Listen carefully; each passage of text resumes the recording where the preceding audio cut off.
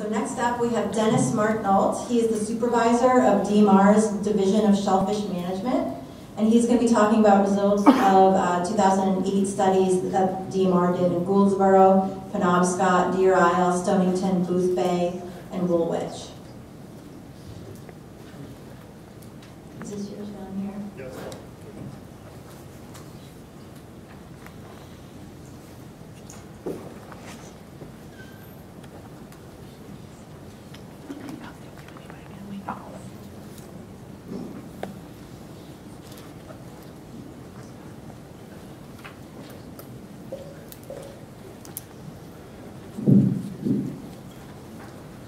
Thank you, Sarah. Again, my name is Denis Nault. I'm the supervisor of the Shellfish Management Program for the Department of Marine Resources.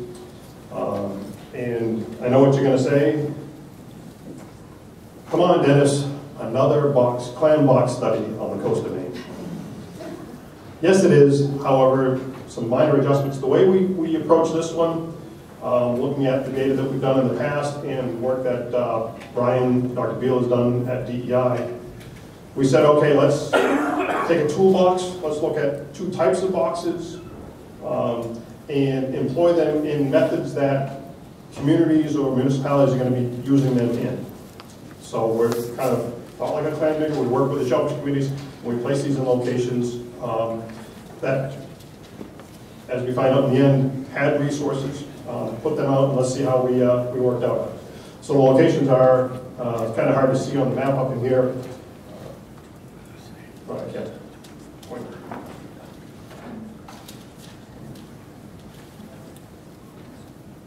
So we have Gouldsboro, Penobscot, Northern Bay, down here in Deer Isle, Stonington, Booth Bay, Pleasant Cove, and over here in Woolwich on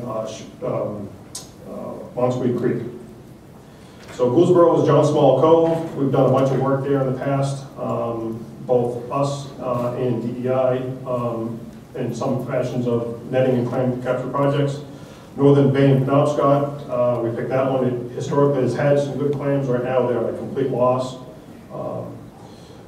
Sunshine Bar in Deer Isle, which is a well-significant clam resource. We also looked at Webb Cove. Webb Cove is similar aspects to it, good clam resources. We use Pleasant Cove in Booth Bay. That's an area that we've done studies in the past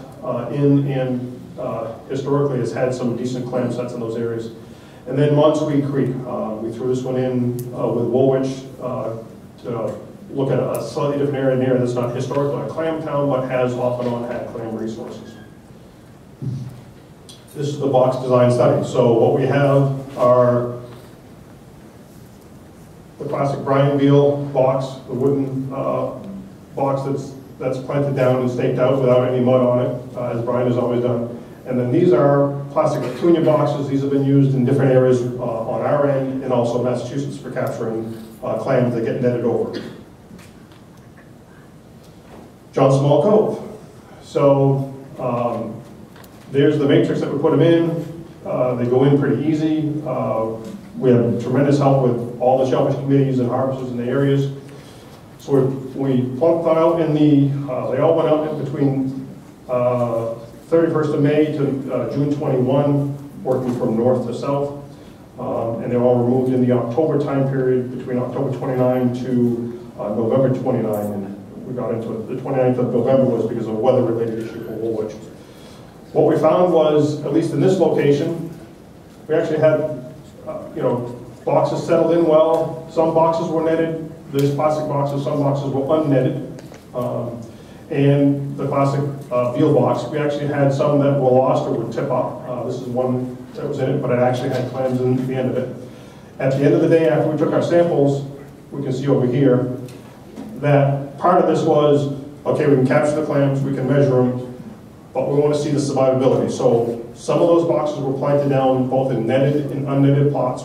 Our goal is to go back in this spring and do samples within those locations to look at survivability and growth over the time period. That kind of gets into a bigger picture we'll talk about later. Northern Bay, fantastic mud. If you've walked out in that area, you get stuck in it easily. Settle out, it seemed always like it was foggy when we were out there. They settled in quite well. They stayed well with it. What we did notice, however, green crab, the mud in this area tend to plug up the boxes and the netting quite well. There's a very fine silty mud.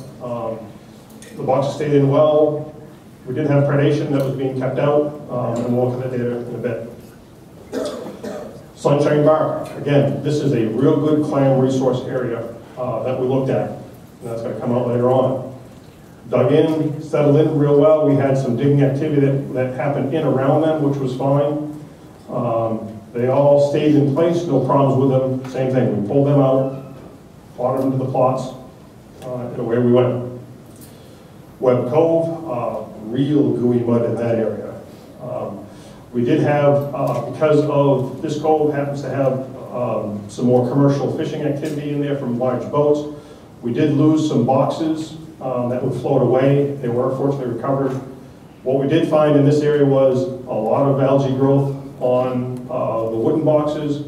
We did find some nets, the way they was pinned down. If we didn't have them buried underneath, they would sometimes pull out, so potential for predation activity getting in.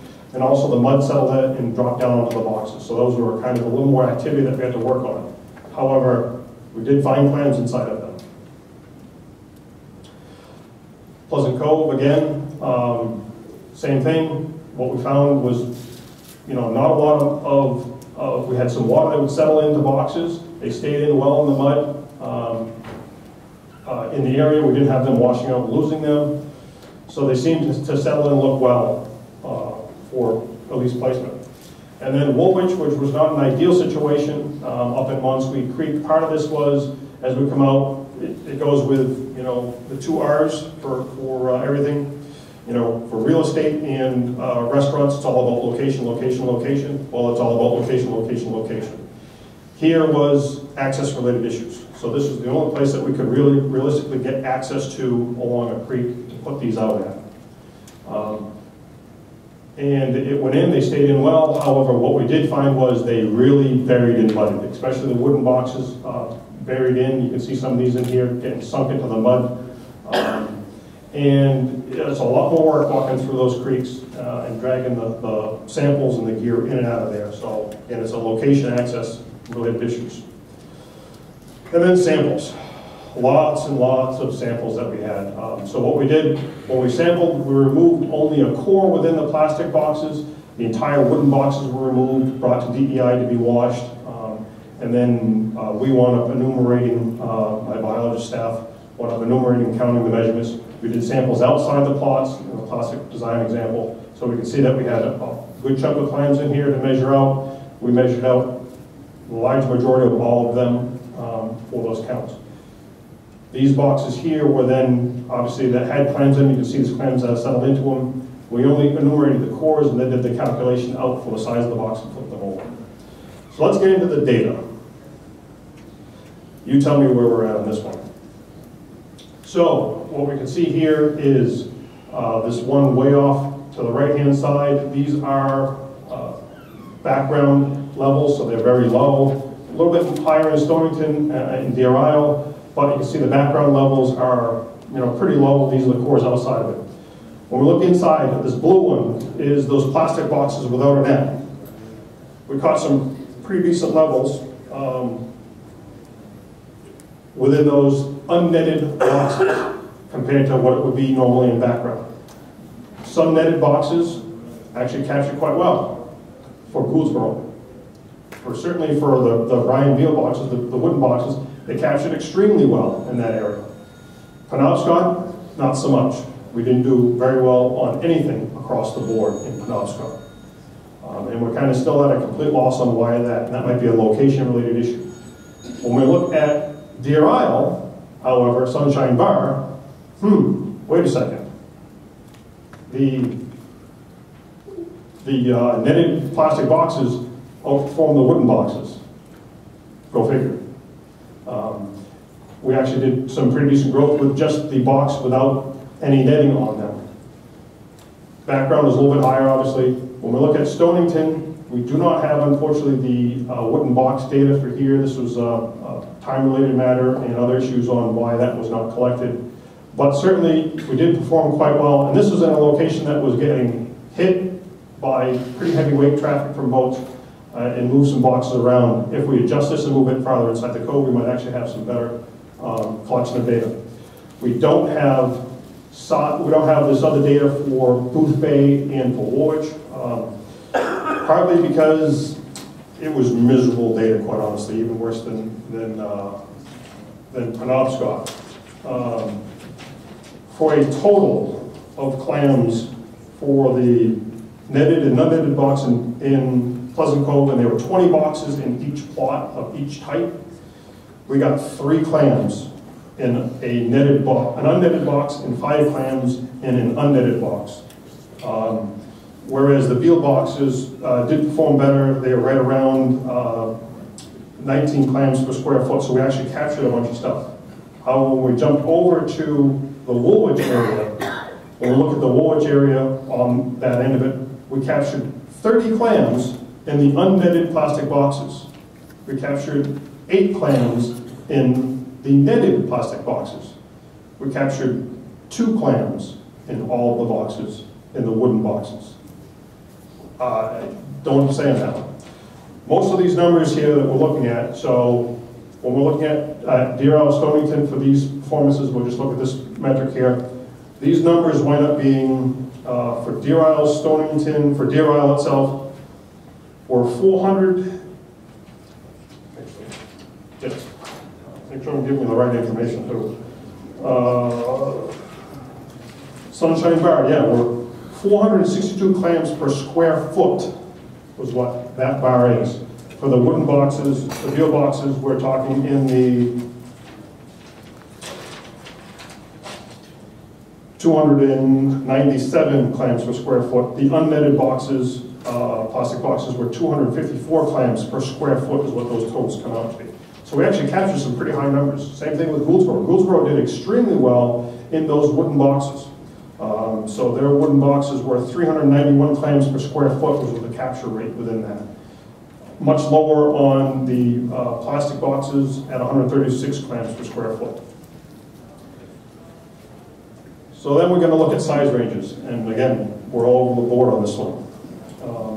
So our size ranges in Penobscot, even though we were terrible, the minimum size range down here was actually larger in the plastic netted boxes.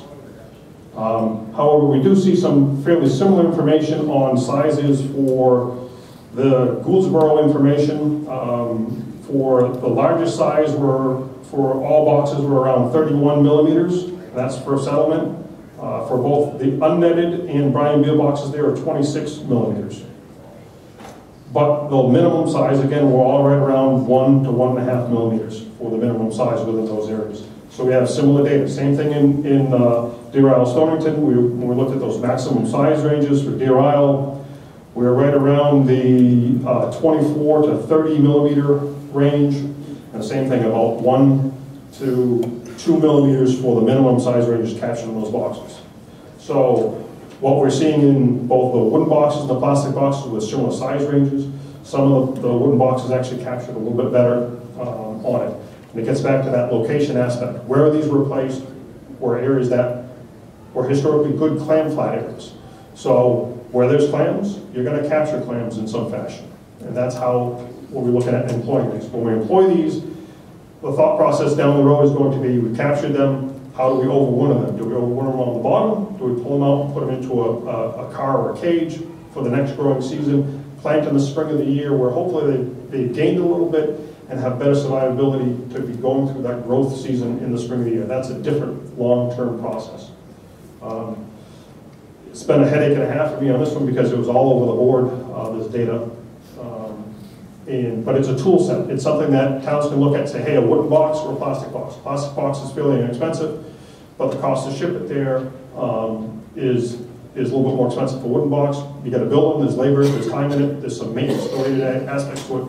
But both of them, it's the structure that gets put down on that flat where you capture a high number of clams, then take them down to another flat where you want and plant them down for increasing your growth rates. Certainly, maybe this method might work out better for capturing and easy to employ and move clams around than the traditional transplants or the traditional brushing of flats. Here's something that's a fairly simple, cost-effective method to put down, capture a high number of clams in the right locations, and plant them down in another location. We certainly know from other studies, especially with Kyle's study, we can move clams to a location, plant them down, and they're going to survive and they're going to grow well. We're going to capture them in an area where we know we're going to have settlement. So, and I want to thank my staff and all the harvesters that participated. We couldn't have had this happen. We've got a pretty busy schedule, but there's a lot of work over that time period, checking that, putting them out, building the boxes, and certainly in every one of the towns we had harvesters and shellfish committees with great help for us to make this happen.